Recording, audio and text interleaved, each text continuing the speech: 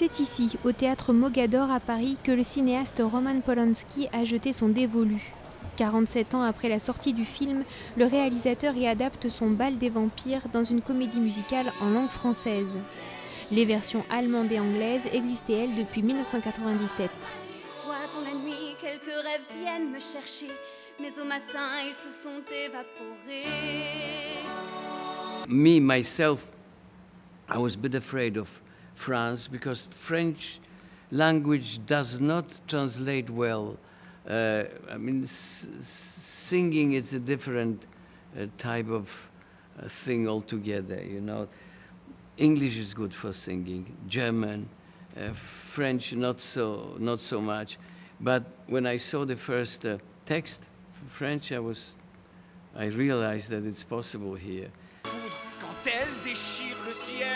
Mon cœur était de poudre, il n'attend qu'une étincelle. Si c'est toi cette étincelle.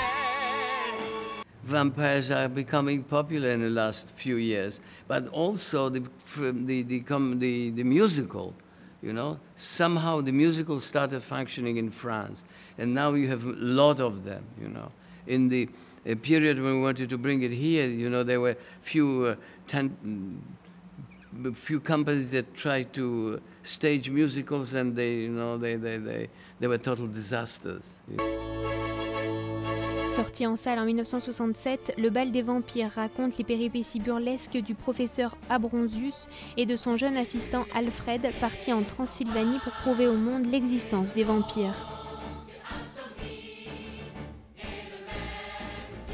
Un régal pour ces jeunes acteurs, un peu impressionnés par le réalisateur.